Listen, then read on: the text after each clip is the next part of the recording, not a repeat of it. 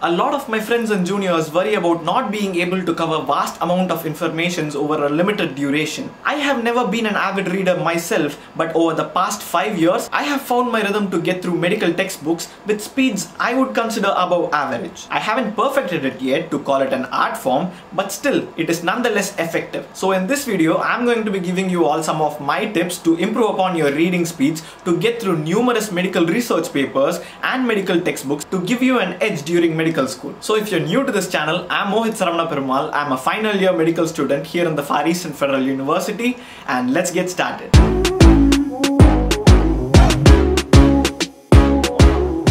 The first step is to understand the concepts before you start with the theoretical work. Most of us, when we start with a new concept, tend to directly jump into textbooks for information. But if you're not even sure what the baseline of the concept is, the frustration which comes with not being able to understand the concept in the first go tends to tire you out really quick. So here are some of the things I do before I start with a new concept. Number 1. This might sound simple, but it is actually really effective.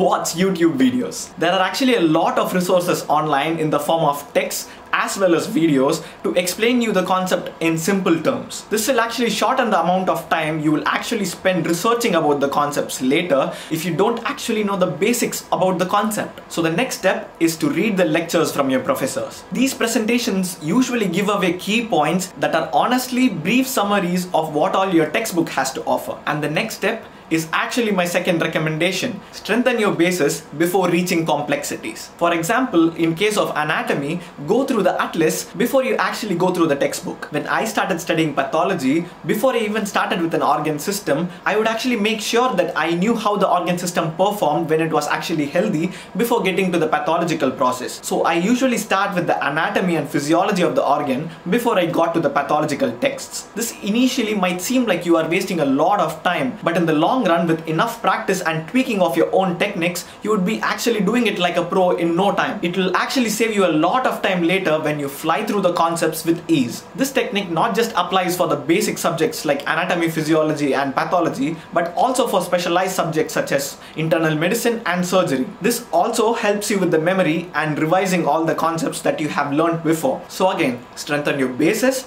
before you go through complexities. Up next, don't force yourself to understand a concept. In medical textbooks, it is actually pretty common to find yourself stuck to a line because it doesn't make sense when you first read it. And because of this, you might have spent hours and hours together searching in the internet, going through textbooks, only to find that the next two lines following the line which made you confused actually had the answers in them. But at that point of time, you might have actually wasted 40 to 50 minutes of your precious time you might have spent on something else. I have been a victim of this situation for God knows how many times. I would actually get stuck in a line, spend about 40-50 minutes going through the internet, searching for concepts, and in the end understanding the concepts, coming back to the book, reading the next two lines, get frustrated, close the book, and get on with my life. So again, if you find yourself in such a situation, please make sure that you read the next two lines following that. You might actually get an idea of what that line actually wanted to convey in the first place. Medical textbooks are weird, man. So the last recommendation is something that I have been following for the past 1 to 1.5 years,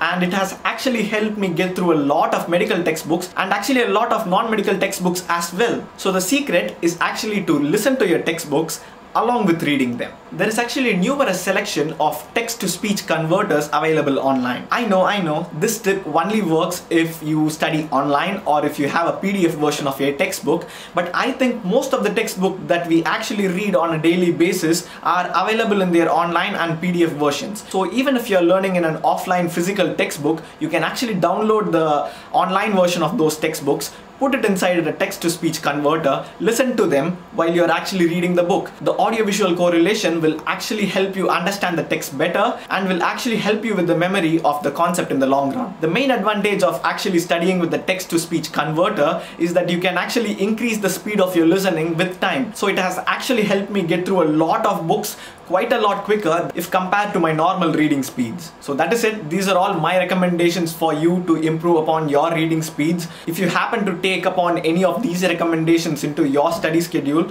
please let me know how these have improved upon your techniques or your speed of reading. And if you have any other techniques that you would like to recommend me, I would love to try out any of those. Please make sure that you comment those down below, your recommendations as well. Leave a like down below if you actually found this information to be useful, and I will catch you guys in the next video really soon. Take care, bye bye.